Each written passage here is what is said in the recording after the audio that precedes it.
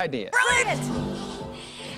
Good morning to all of you. Okay, so Saturday it's going to be 67 and sunny. So what a better way to have an early Valentine's Day celebration than to come out to the Sawyer Hotel. They have this beautiful rooftop bar and pool and lounge area, which is, this is my first time being here. This is stunning, by the way. I love it. Also, Revival is right inside, and this is where you get to have the adult beverages and some really lovely food. So this Saturday, they are having My Lady in Red. It's for singles, it's for couples, it's a big event. Women get in free if they wear a red dress at the door. We've got Patrick here to tell us more about what you're going to be serving up. Good morning. What are you making? So I'm making a beet tartare, not beef, beets. So we've got beets here, pomegranate seeds, a white balsamic vinaigrette. It's going to be one of our special appetizers that night for our event.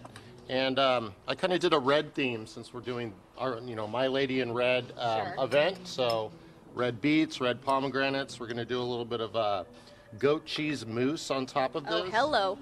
So we're calling this a beet tartare, kind of like a beet salad, all the same elements. You've got your beets, citrus, that sort of thing, a little bit of lettuce, but I think it's just more, accessible for our Is this really what everyone's is going to look like, or are you just doing it fancy for us? Oh, no. All of these are going to look the same. Okay. Or I'll kick my cook's butts. And this is going to be a really fun event. Appetizer kind of food for the whole night? Yeah, appetizers, something easy where you can, have a drink in one hand or two drinks in both hands. Well, speaking of drinks, let's talk to the bartender while you finish that up. We want to bring Ben over here. So what are you going to be making for all of us? And can you come this way because I'm on my milk crate and I can't move.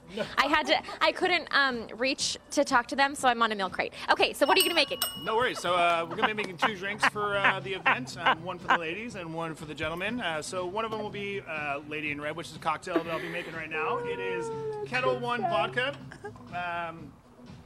some creme de cacao. Look at that.